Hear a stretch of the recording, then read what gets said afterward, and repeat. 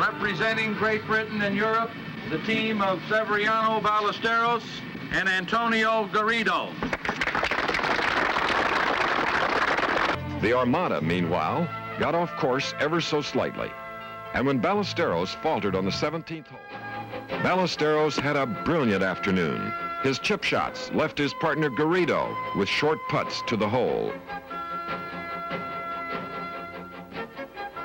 The young Spaniard had no intention of giving up. Trailing at the 16th hole, he sank a 43-foot putt to keep the match alive.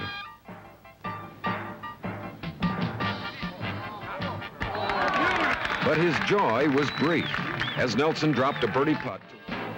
Ballesteros iced it on the 16th hole to give the Armada a 3-2 win.